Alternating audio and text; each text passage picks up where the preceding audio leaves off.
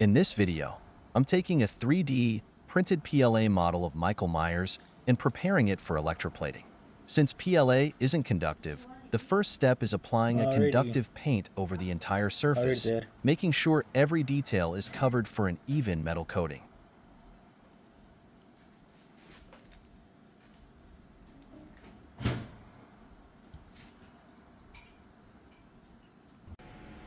It's time to dip it into the copper solution for electroplating.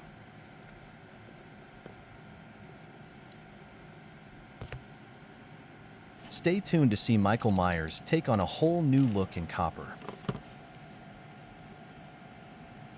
After 6 hours, it's time to take out our newly copper-plated Michael Myers head. The electroplating process has given the 3D printed model a solid layer of copper.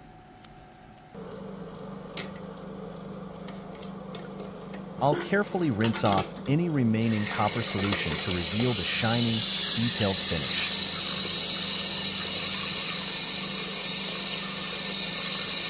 Look at that shine. The copper plating has turned our Michael Myers head into a glossy, metallic masterpiece. Stay tuned for the next step where we'll take it even further with the nickel plating process, adding a sleek, protective layer for an even more polished look.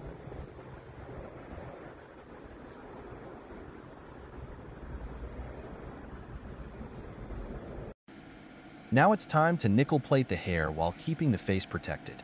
I've masked off the face of our copper-plated Michael Myers head to ensure the nickel only bonds to the hair.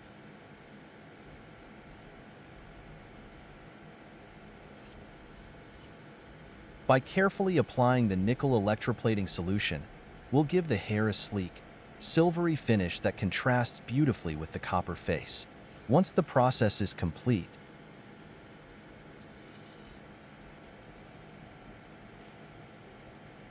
we'll remove the coating and reveal the dramatic two-tone effect, copper on the face and shiny nickel on the hair. Stick around to see how this striking transformation turns out.